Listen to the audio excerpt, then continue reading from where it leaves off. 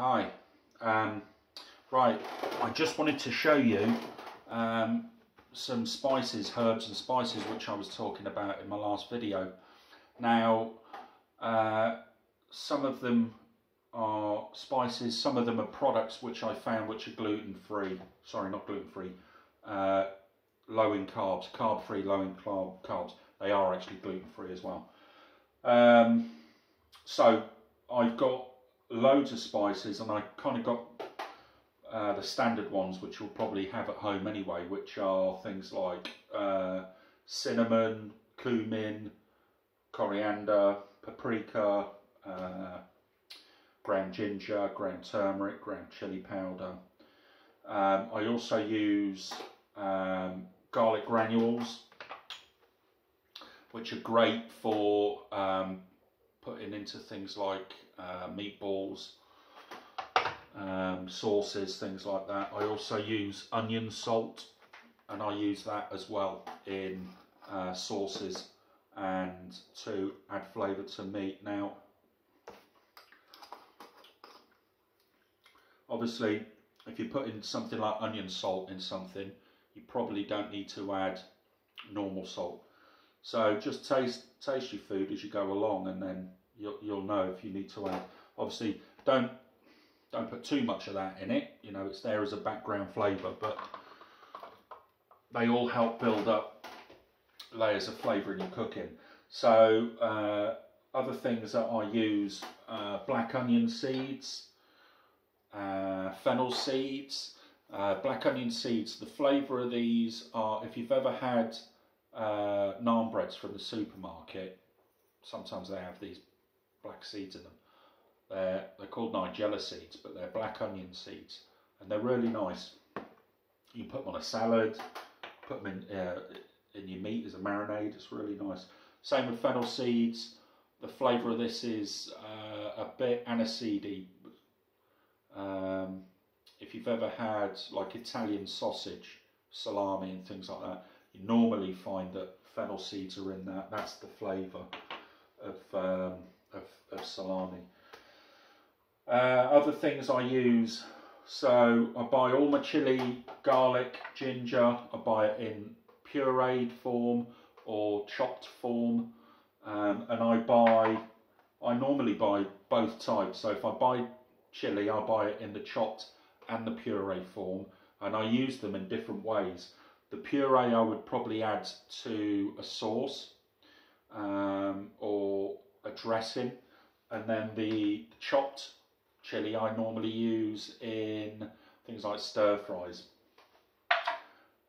Same with the garlic, you can buy it chopped or pureed.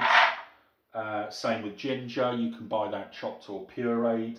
I normally buy both. Another good one is lemongrass.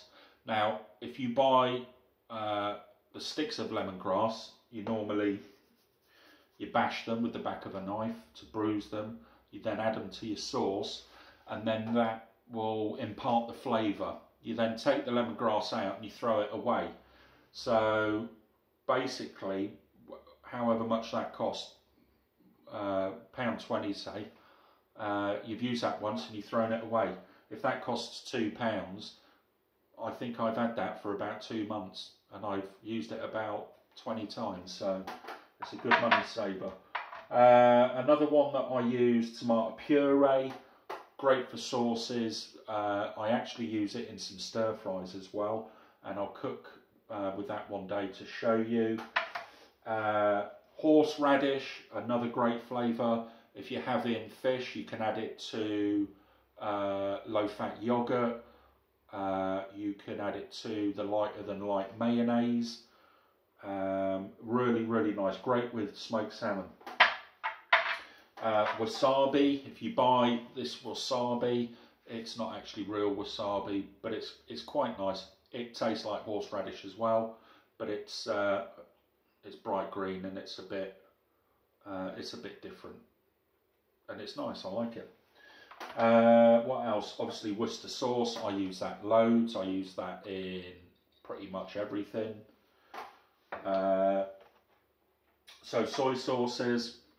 I've got a Japanese soy sauce. This one's really, really strong, and you can see how dark and sticky it is compared to this one, which is a Thai mushroom soy sauce.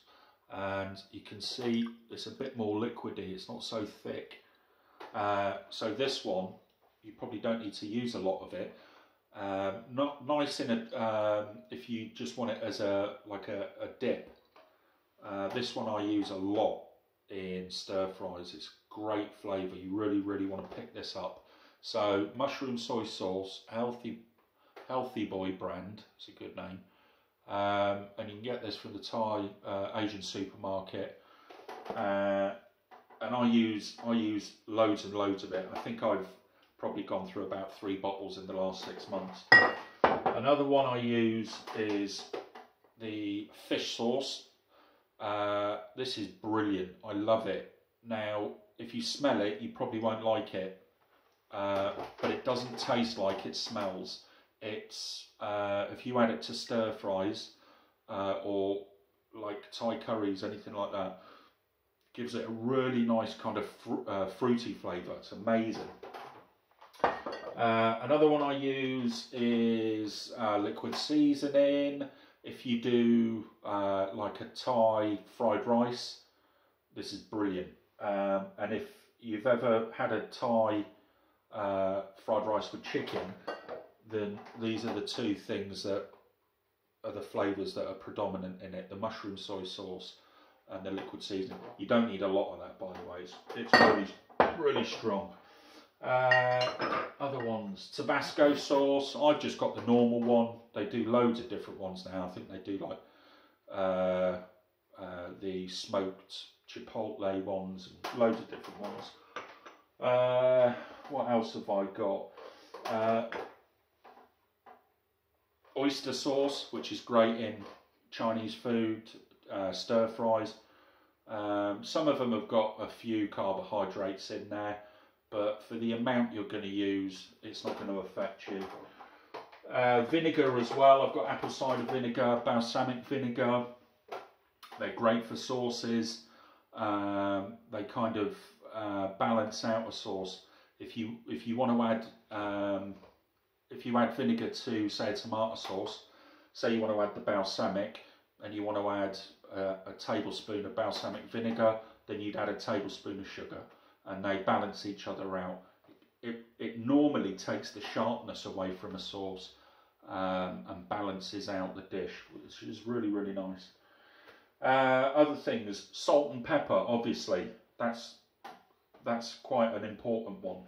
I use more pepper than I do salt, and that's purely because I use a lot of the soy sauces and fish sauces. But you know, if I'm cooking something that's not Asian, then you know I need to season it with salt.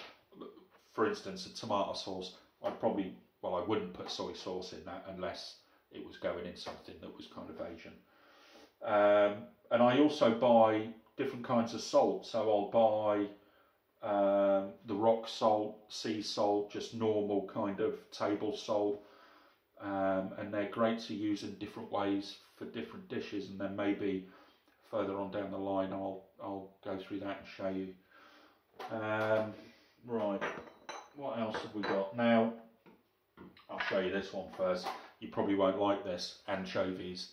Now I think the idea for most people of eating these, I know my mum doesn't like them, is just the fact that, oh, they've got bones in or whatever. But when you cook these, if you add these to a sauce, they dissolve, they disintegrate, and it really just adds a depth of flavour to anything that you cook. I love them. I love them on pizzas. They're amazing. So that's another one. Now the oil I use, I don't use the normal oil. I buy this. This is the, what's that called? Fry Light, which is in a spray. So it's like a pump action spray. These are brilliant. This one's coconut. So if you're doing a stir fry, use that one.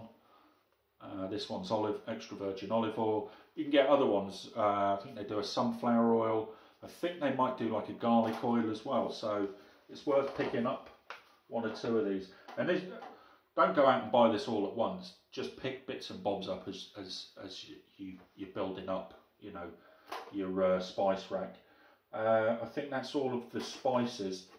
There's a couple more things here. Lemon and lime.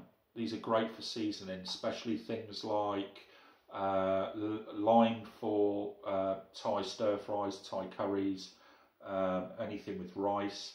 Lemon, great with dressings. I put it in yogurt with some of the chili, but really nice. Obviously great with fish. A couple of other products I've got. One I've used before, one I haven't used before, and I'll show you the one I've used before. It's the Bare Naked rice. Now this is it's fat-free.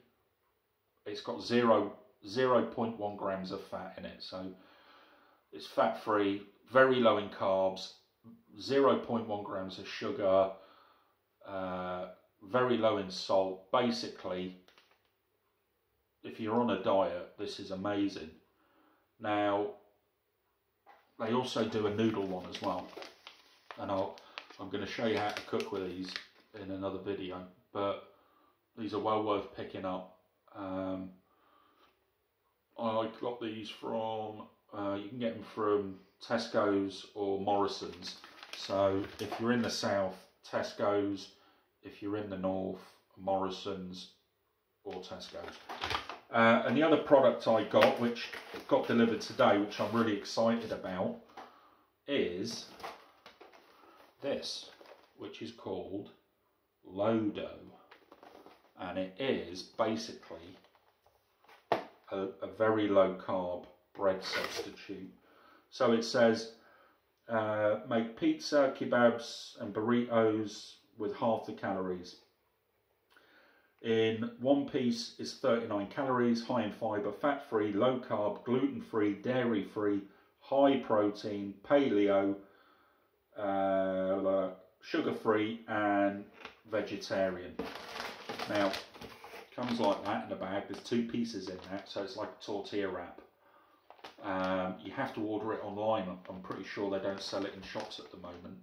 I sent them an email letting them know what I was doing, and they really generously sent me a free sample, so I was really happy about that. So I'm going to be using this further on down the line and showing you some different ways of maybe cooking with it. But they have got, if you go on their website, they've got some brilliant pictures. People have made pizzas, quesadillas, wraps, things like that, but they've used them for pie cases. So yeah, that's a really good product. Now I'm pretty sure, you know, it hasn't got a patch on a nice piece of bread, but if you haven't had bread for, you know, 6 weeks, then you would jump at the chance of having something that you could, you know, use as a wrap. So I'm really looking forward to using that. Right, I think that's probably it. I've gone through most of the seasonings that you're going to need. If you're not sure about anything, then put it as a comment and I'll get back to you.